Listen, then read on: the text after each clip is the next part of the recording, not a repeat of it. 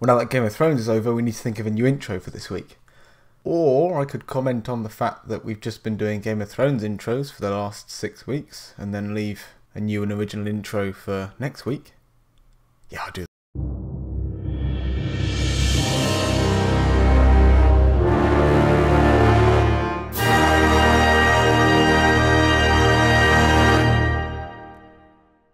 Starting off with some rather sad news this week, the last male Sumatran Rhino in Malaysia has died. Certainly not positive news for the species, which is currently on the critically endangered list. Most of these Sumatran rhinos now live on the island of Sumatra, and only one now remains in Malaysia, the female Iman, who is now alone in the Tabin Wildlife Reserve on the island of Borneo.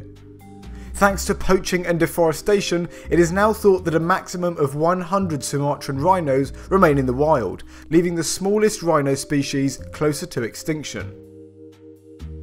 In other news, SpaceX has launched the first in a series of rockets that will deploy 12,000 satellites in orbit around Earth to act as their Starlink broadband system. Not much is known about Starlink, but SpaceX say that it will allow everyone from around the globe to access the internet.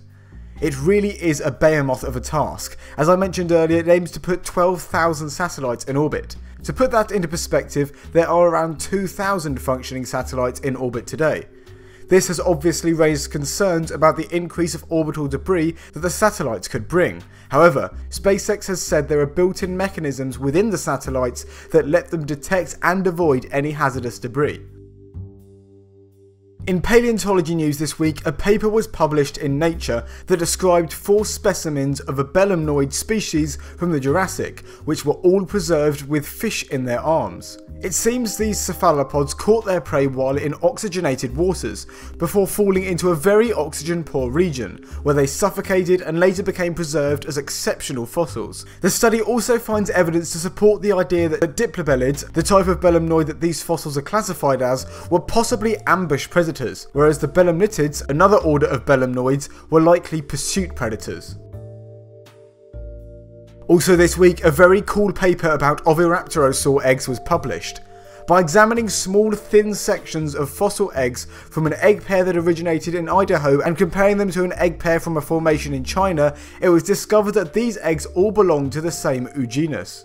This oogenus is known as Macroelonga-tulithus, and it therefore demonstrates that huge Gigantoraptor-sized Oviraptorosaurs also existed in Western North America at this time, and were not just restricted to Asia. This week we also welcome not one, but 2 brand new species of theropod dinosaurs to science. Discovered in rocks of Lower Cretaceous age in Thailand, these animals have been named Fuwiang venator yamniomi and Oviraptor nongbualamfuensis. Through comparisons with other known species, these dinosaurs have been classified as basal coelurosaurs, with Fuwiang venator being diagnosed as Megaraptoran, whereas the exact classification of Oviraptor is unclear at the moment, and new discoveries are needed to say for certain, although it is possibly a Megaraptoran too. The discovery and description of these new taxa also means that the diversity of basal Megaraptorans has been increased, and it provides support to the idea that Megaraptor originated in Asia.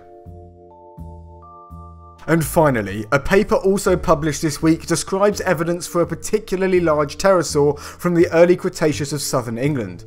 The specimen was located on the Isle of Wight and likely belongs to an ornithocarid, possibly being closely related to Ornithocaris itself. Estimates of its size put the animal's wingspan at around 5.6 meters, making this pterosaur a giant for the time at which it lived. Thank you once again to Nestlig20, the Dinosaur Guy, and Augustosaurus H for sending us news stories on Discord. Also a big thank you to the largely unthanked Capitan Dino, who loyally posts every one of our videos in the new videos and streams server. And thank you for watching this week's episode of 7 Days of Science. I do hope you enjoyed it, and if you haven't already, feel free to subscribe to learn more about our world, its history, and the wonderful life around you. If you have already, we'll see you on Sunday.